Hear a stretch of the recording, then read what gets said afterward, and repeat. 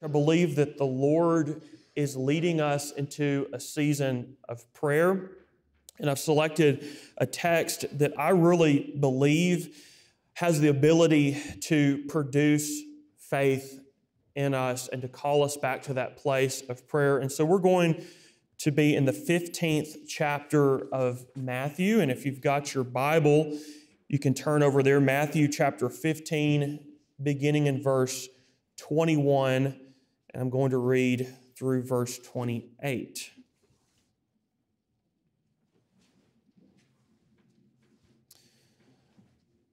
So the Bible does not read like a dictionary.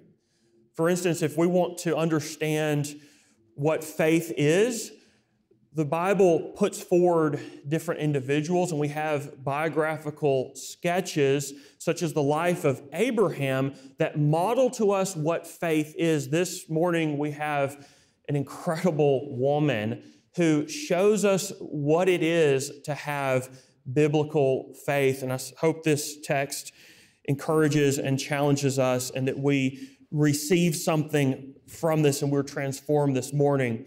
So as we begin in verse 21, and Jesus went away from there and withdrew to the district of Tyre and Sidon.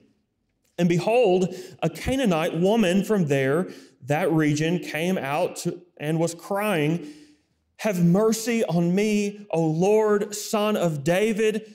My daughter is severely oppressed by a demon." But he did not answer her a word. And his disciples came and begged him, saying, "Send her away, for she is crying out after us." He answered, "I was sent only to the lost sheep of the house of Israel." But she came and knelt before him, saying, "Lord, help me." And he answered, "It is not right to take the children's bread and throw it to the dogs." She said, "Yes, Lord. Yet even the dogs eat the crumbs that fall from their master's table." Then Jesus answered her, "O woman, great is your faith. Be it done for you as you desire." And her daughter was healed instantly.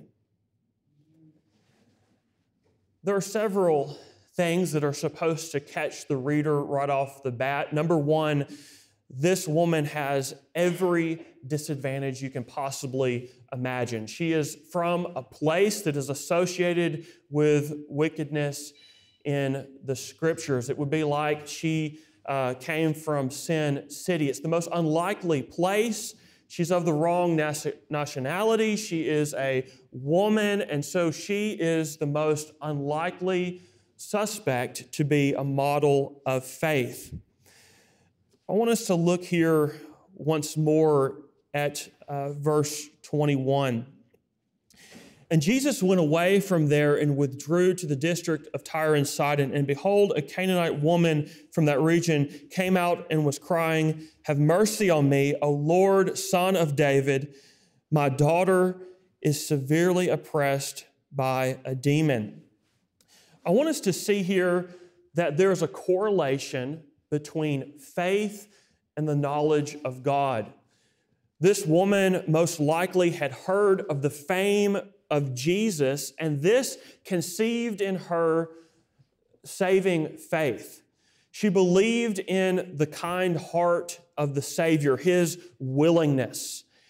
And she also understood His unsurpassed authority, that He had the ability to do the thing for which she was asking Him to do.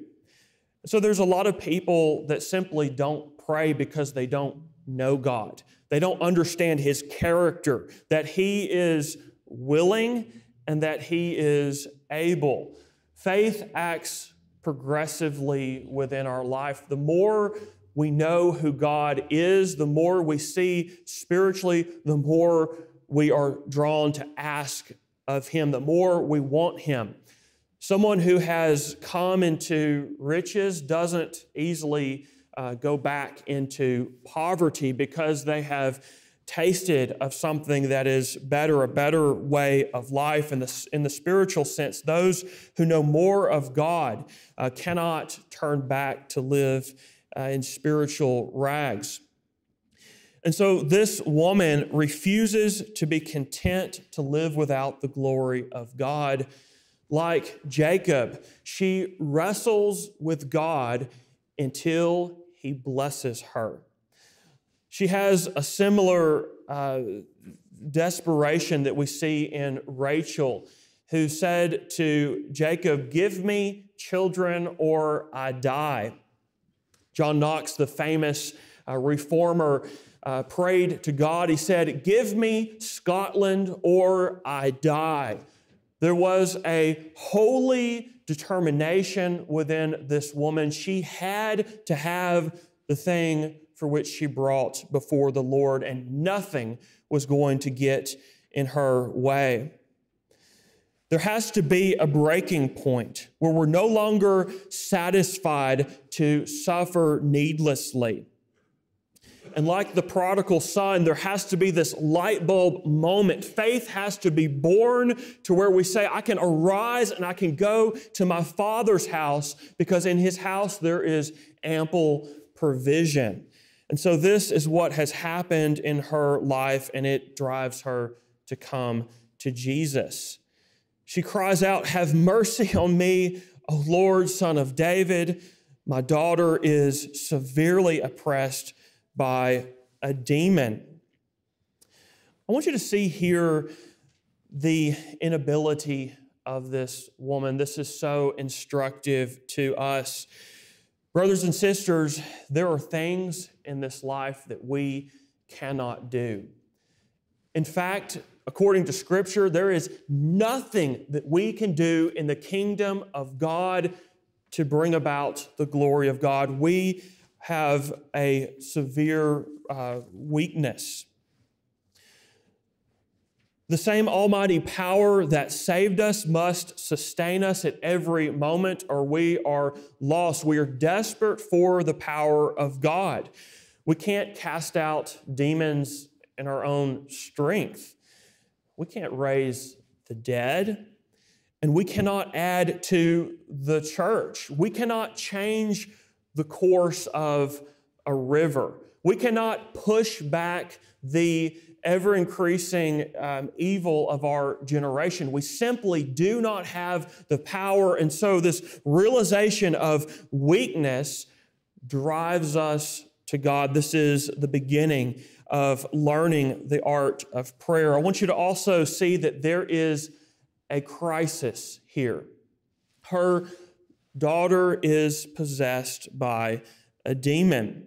And so she is confronted by this crisis. Faith comes to life in the throes of a catastrophe. It is fueled by a deep, heartfelt burden. She's not lacking in compassion or love. There is absolutely nothing that this mother would not do for her daughter. She has love and compassion. And if we're going to be men and women of prayer, we're going to have to lower the walls of apathy in order that we may feel a burden for the things of God. You cannot remain unmoved in this awful hour of need. You're going to have to let the Lord revive your heart. His heart, His burden, the Lord is going to have to share His heart with us, His heart for a perishing and lost world.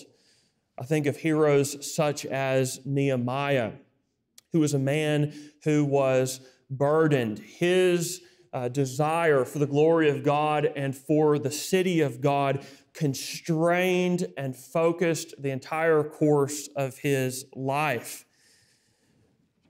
The spiritual condition of our community, the state of your own soul, the state of the lost, what is it to you? Does it move you? Does it drive you to God? E.M. Bounds was a prolific author who is best known for his classics on prayer. This great godly giant of the faith was known to arise at 4 a.m. in the morning, and he could be heard weeping over the lost. Such was his burden for the deep things of God. There must be a transition from indifference to ardent love if prayer is to be effectual, if we are to understand the art here of this woman's success before the Lord. Now, I want us in verse 23 to notice the response of Jesus. And this represents the first of 4 trials to this woman's faith. In verse 23, we read these words, "But he," that is Jesus, "did not answer her a word." She came to him in the right way, yet there was no answer. At this point, church, I believe that it is fair to say that nearly 99% of people give up and walk away when heaven is silent to our petitions. How many prayers have died just at this place? How much grace and untold spiritual riches have been shut up in heaven when the saints walk away because it seems as though the Lord is ignoring our prayers. It feels like God is not listening when He delays to answer our petitions. Some people are stuck here for years. And some prayers never make it past this point because faith has been wounded in the silence of heaven. Many have turned back from the petition that they had brought before the Lord because they are discouraged that Jesus seemingly ignores them. Friend, we have endless encouragements in Scripture to pray, to pursue God. We know that if we ask, there will be a response. That if we seek, that if we knock, we have a gracious God in heaven who wants to open the floodgates of heaven. But I think the point this morning that is placed before us is that without faith, it is impossible to please Him. I want you to understand that this woman's faith is rock solid. It is a firm foundation against all the many assaults of unbelief. If we are going to obtain the promises of God, we're going to have to grow in this type of faith that is determined and is unwilling to give up when unbelief comes to surround us in every way. It was said of Abraham, in hope, he believed against hope. And the idea there is, it is an impossible thing to trust in God to do the miraculous. We are called to believe crazy things. It is so difficult. Our faith comes under attack, and it must be strong. It must be rooted in the Word of God. It must be willing to stand against the waves and the assaults of Satan.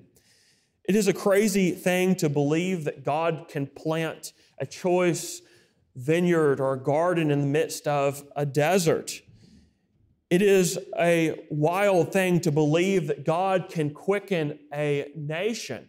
But this is what faith is. It believes the miraculous. It believes the impossible against all hope. This is the type of faith that this woman had. Look at this second trial that is brought before this woman. Look at the response of the disciples And his disciples came and begged him, saying, "Send her away, for she is crying out after us." At this point, those who are remaining, their pride is wounded, and they walk away. This is such an insult that if she were to overhear these words of these men saying, "Send her away," this represents the misunderstanding of men. The more spiritual you become, the more the world thinks that you are going crazy. They didn't understand Noah because he was a spiritual man and he saw the rain that was coming. He saw the judgment that was coming on the world, and everybody else thought he was wild and out of his mind because of his faith that allowed him to see what God was doing. Here is a woman with Abraham-like faith standing right in front of the disciples, and they are asking that she be sent away. The problem for the spiritual man is that he sees things that the worldly man does not see. If the worldly man saw what the spiritual man saw, he would behave similar. Sometimes the spiritual have a burden that cannot be satisfied. They're not able to lighten up, eat, drink, and be merry, but they must continue to pursue God until He gives them the request that is brought before them. Now look at verse 24. He answered, "I was sent only to the lost sheep of the house of Israel." But she came and knelt before him, saying, "Lord, help me." And he answered, "It is not right to take the children's bread and throw it to the dogs." She said, Yes, Lord. Yet even the dogs eat the crumbs that fall from their master's table." Then Jesus answered her, "O woman, great is your faith. Be it done for you as you desire." And her daughter was healed instantly. I want us to focus on these amazing words from Jesus, who He allows these things to transpire. And while the disciples can't see this mighty woman of God who is before them, Jesus takes interest in her and He gives her this incredible praise. "O woman, great is your faith." We are to seek the approval of God over the approval of men. This insignificant outcast has the eye of Almighty God. Did you know, church, that there are things that God pays attention to, and there are things that He is disinterested in? What an awesome thing it is when God takes an interest in man. So the Bible depicts the Lord in search of individuals holding rare qualities. It would be like a merchant who is in search of rare, costly jewels. In the same way, the Lord is searching for those that fear Him.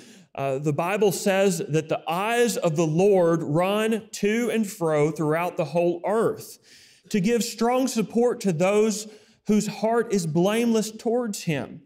You have done foolishly in this, for from now on you will have wars. The sense there is that God is searching, the all-seeing God, and He is looking for those who have choice virtues, for those such as this Canaanite woman who have faith. You might ask this morning, why was this woman put in this situation? Why did she have to go through these 4 different trials where it seemed as though that Jesus and the disciples were discouraging her? I want you to consider that trials provide a stage for our faith to be demonstrated. We are, in many ways, like spectacles in this world. All eyes are upon the godly. You have the ungodly who are looking upon us. There are those who do not want you to succeed in the faith. They want you to fall, that they might rejoice over you. There are godly people that depend on you. They are earnestly desiring for God to work in your life. In fact, there are angels that look upon us. They look upon this church, and they are watching with intense wonder as we, like athletes in an arena, as we perform. And they want us to succeed, and there are demons and all kinds of forces of hell that are watching us. And they want us, our faith, to die. And they want us to fall. And most importantly, this text teaches us that Almighty God is looking, that He is looking down, that He is watching, that He sees your faith. What an awesome truth that is, church, that God can see the faith of the Mainstreet-Church of Christ, that He can see your faith and my faith, and He can take pleasure in that thing. This is a wonderful truth. I cannot stress to you this morning how exceptional this woman is. She is a child of Abraham in the Spirit. Like Jesus' words in Luke, where He says, when the Son of Man comes, will He find faith? It is so rare to find someone who is determined, that continues to pray and intercede, and is an overcomer. And there is literally nothing that the world can throw at their faith that they're not able to conquer in the name of Jesus. This is a rare faith. And it's like the faith of the centurion that Jesus exclaims that in all of Israel, I have not found anyone with such great faith, someone who understands the authority and power of God. This woman is exalted above those in her generation and those to come after her. And we want to see these qualities this morning. We want to understand how amazing this woman is, to understand that this story is written for our benefit. Faith comes from hearing, and hearing by the Word of God. And so this woman had heard the glad tidings of the Messiah, of the Son of God, and she believed. And her faith was born, and this drove her to act in faith and to pursue the miraculous from the Son of God. This morning, as we sit here under this amazing divine text, as we hear these words, perhaps there have been petitions. Perhaps there have been many things, burdens. You have a crisis. You have a hunger, a thirst. You have a need. You're broken. You are convicted. You're sorrowful for the ruined spiritual condition of your country, but you've been discouraged. Your faith has taken a wound. It feels as though the Lord is not hearing. It feels as though you're unworthy. As we hear the Word of God this morning in a spiritual way, faith can be imparted. Life can be poured into your soul. God can call you back to this place of prayer. He can give you the strength that was in this woman.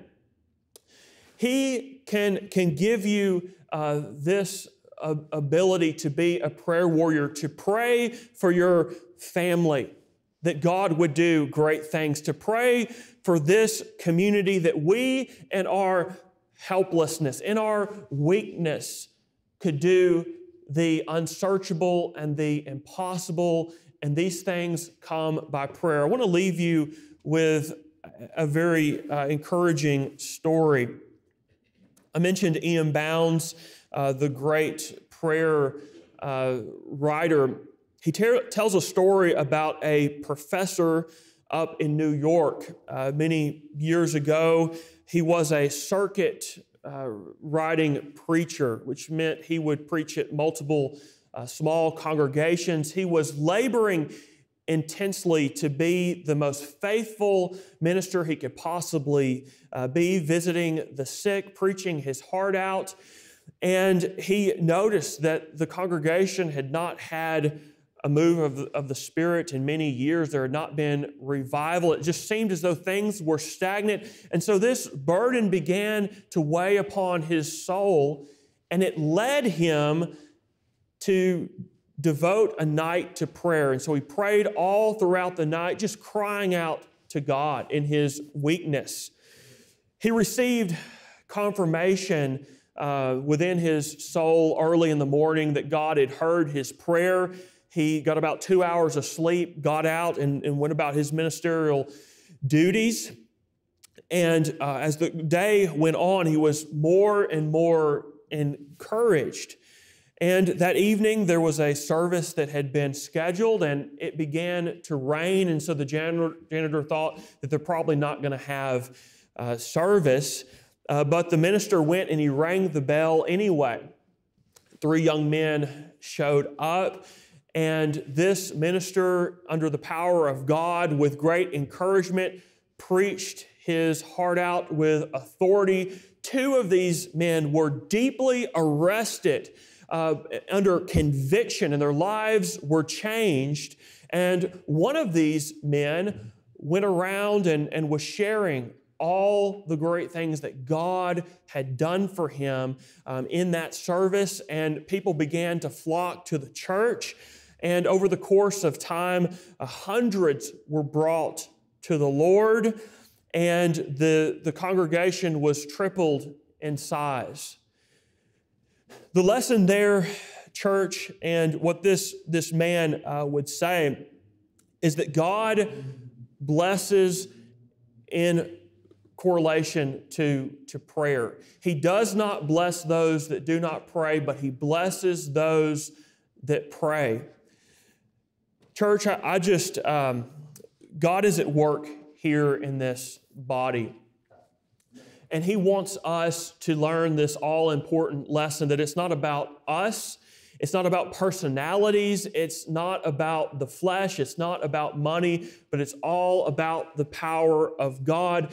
God's grace is unleashed, heaven is open, and faith is the key that opens heaven. He is calling us to be a people of prayer, and I hope that He would refresh you. I hope that you'll welcome the special people that have come to join us, that God Himself has sent, the prayer warriors, and I rejoice in that. I hope that you will join someone else within this church to covenant in prayer. Find a prayer partner. Come ask me. And God is going to continue to do awesome God-sized things in response to those who continue in prayer. This is such a difficult thing. This woman is a superhero in the faith, and we must encourage one another in this activity of importunity, of wrestling, of continuing to cry out for God's grace and His life within our community. Also this morning, perhaps you would like to place your faith in Jesus Christ. You would like to believe on Him. The good news is that Jesus came to this world. He died for you and me for our sins. He was buried. He rose again on the 3rd day, and He has commanded that we repent of our sins, that we turn to Him, that we respond to Him in baptism, where we are immersed in water, reenacting the death, burial, and resurrection. We receive the forgiveness of sins. We receive the gift of the Holy Spirit. If that is your desire, I hope that you will come forward this morning. If there are any other prayers of the church, won't you come forward as we stand and sing our song of invitation.